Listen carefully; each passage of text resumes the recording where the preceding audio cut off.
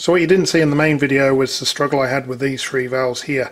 You can see these two on the left look pretty much identical. They've got a valve, similar looking spring, end cap, and one over here looks different. It's got a fatter spring, different kind of valve, different kind of end cap.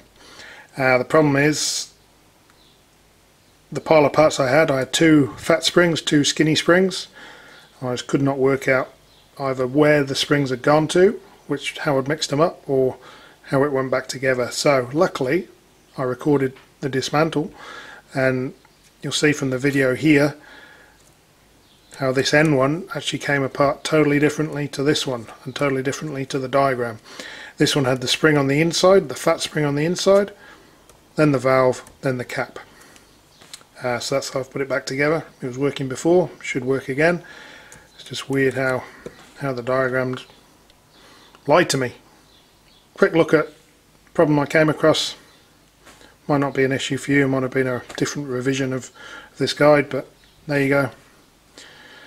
That had me on my arse for a good few hours, but all sorted now.